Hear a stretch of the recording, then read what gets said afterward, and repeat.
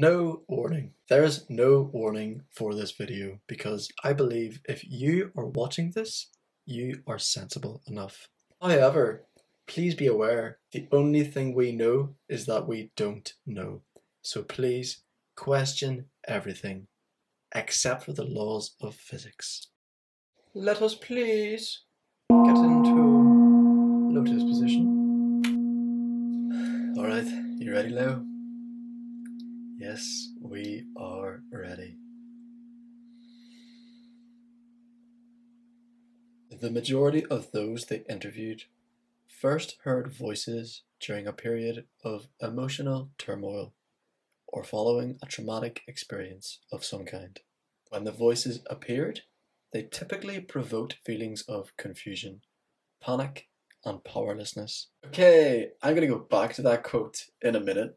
Or 15. In the meantime, let me ask you this. Are you able to relate to that quote? Whenever you first heard voices, leprechauns, were you struggling emotionally or with something traumatic?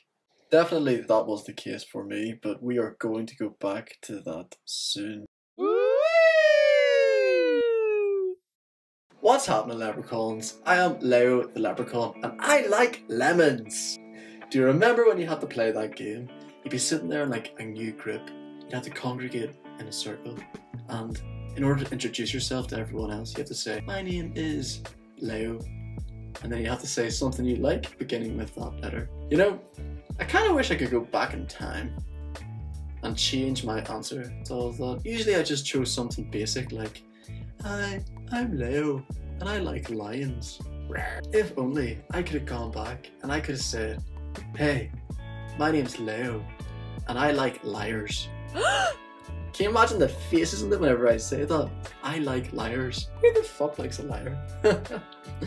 Nah, I am joking. I like honest people. And that's why I be honest when I can. And whenever I catch myself saying a white lie, I try to correct it. Because honesty is the best policy.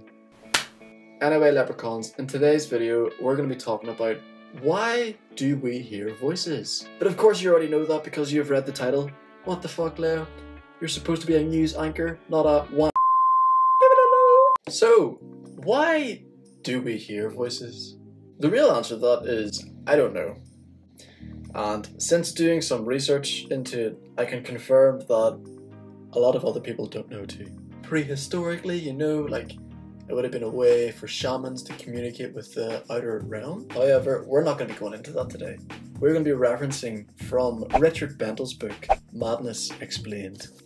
And I've got that right here. So in this book, Richard Bentall, fair play to him, he's done some incredible research here. He must have spent hours doing this. And today, we're looking at 3 references to do with why we hear voices. Following that, I'm going to give you my belief on why we hear voices, because it is quite different. Okay? So stay tuned. To start this off, leprechauns, we're going to be referencing 2 guys called Ivan and Phil. Hello, Ivan and Phil. So Ivan and Phil conducted a load of interviews with people who heard voices. They found that the most common form of auditory hallucination was where the voices were giving instructions to the person hearing the voices. Something scary like, go tidy your room. Other forms of auditory hallucinations included inner debates. This would be like talking back and forth with your voices. This is what I experienced the most. And finally, the other form of auditory hallucination is where the voices would judge you from their point of view. So, for example, if you're walking down the street, the voice might say, oh my god, why are you walking like that? Oh my god, oh my god, oh my god, oh my god. Fuck those guys, right? Richard Bentall's conclusion from this is that auditory hallucinations are inner speech.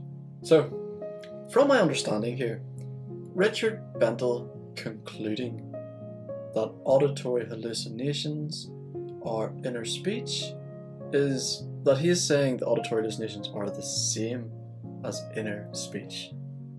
Now, inner speech is like the way that you would talk to yourself. So, leprechauns, here's a question for you. Do you think that the voices you heard were the same as your inner speech? Write that down in the comments.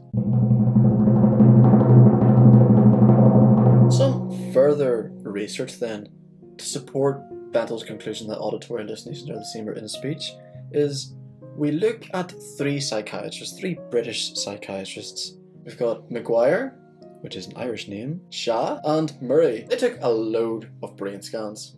EEGs, ECGs, PMIFRTY, GLHSP. Okay, that's not a real brain scan, you caught me. It's actually EMGs, EEGs, SPETs, and PETs.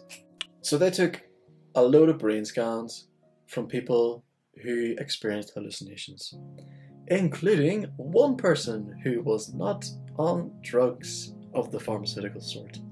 Good on you, lad. Whenever these psychiatrists put these people who experienced the hallucinations under the brain scan, they found that whenever the person was experiencing hallucinations, the hallucinations came from the same part of the brain as speech would or sight would.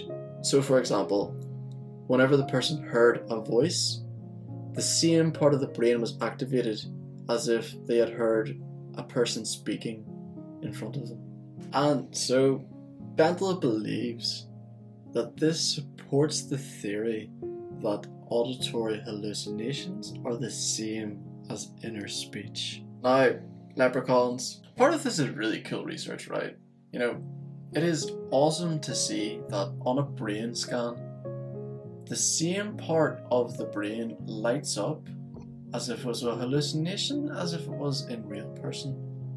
And so Bentall's conclusion that auditory hallucinations are the same as inner speech, you know, this might not be correct.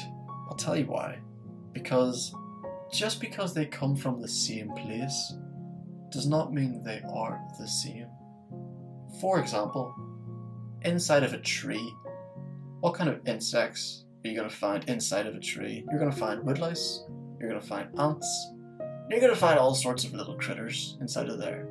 But all of those wee insects, are they the same? No, of course they're fucking not. You know, they may be the same family, insects. Insects not a family, but you know what I mean. And so that does not mean that the auditory hallucinations are the same as inner speech. You know, maybe they are, but probably not. Okay, and for the final reference for today, we're going to be looking at a psychiatrist from Yale University. Oh, Yale! He must be a smart boy. A psychiatrist called Ralph. The Yale psychiatrist suggests if patients who hallucinate have difficulty planning speech, this might lead them to experiencing unintended speech, and therefore alien to themselves. Okay, so Ralph here is saying that those who hallucinate may have struggle planning their speech, and when they have struggle planning their speech, they may unintentionally have a thought, and then that thought may seem alien to them. So it sounds much more like Ralph is inquiring here into intrusive thoughts rather than hallucinations, because the unintended speech, that is much more with what an intrusive thought is like. And we're not going to go into that today, because that's a whole new world of the brain and psychosis. And more than psychosis actually. But we're going to go back to see what Ralph said here. People who experience hallucinations are mistaking their own thoughts and imaginings for things they are hearing or seeing. Mistaking their own thoughts for things they are imagining or seeing. What the fuck? Now, from having experienced hallucinations, for a psychiatrist who has not experienced hallucinations, to tell me that what I am experiencing is me mistaking it? It's offensive.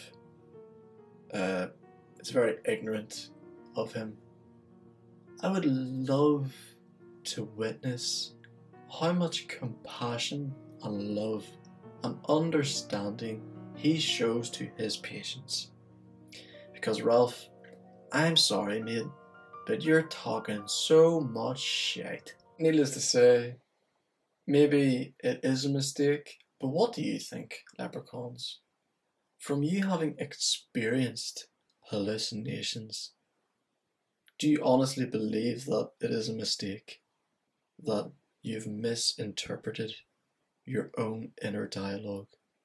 That you've misinterpreted the environment around you? Yeah, please write your answer to that in the comments, because honestly, the more people that spoke about that, the more data that we would be able to collect in order to research to see if this guy Ralph is in fact a prick. And on top of that, to see if there are other solutions in order to help with these voices. Now, fair play to Richard Bentall here, right? Richard Bentall actually does say that he met a Dutch psychiatrist or psychologist, I can't remember, and he said to him, you know, the problem is not necessarily hearing voices, it is the reaction to them.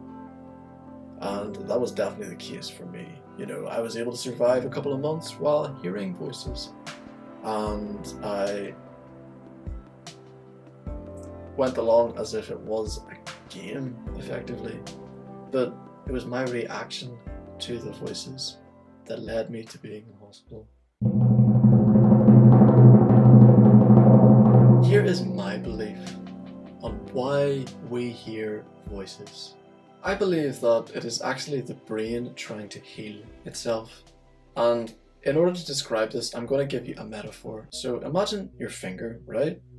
Here. You can see a little cut there. Now, whenever this cut happened, blood came out. And what happened after the blood came out? Eventually, the blood stopped, and my body began to heal itself. It started to create a scab, and then eventually, if this cut is big enough, it will create a scar, and the body heals itself. Now, who is to say that this is not the same with the brain? My belief is that the brain, our brains, have been damaged. For example, I've had some trauma in my life. I've had a lot of impact to my brain, been concussed 3 times. I've taken also quite a lot of drugs in my life, and all of these contributing factors, they're putting pressure on the brain, making it unhealthy. If anything, it makes sense that my brain would want to heal itself, considering the damage that I am doing to it. And so, who is to say that these voices are not the brain's reaction because of our actions that have caused the damage to our brain? That's why I believe it is so vitally important, in order for you to recover from hearing voices or having psychosis, that you do not take medication. Because by taking medication, you're in effect blocking the process of your brain healing itself. Over time, I believe your brain will heal itself.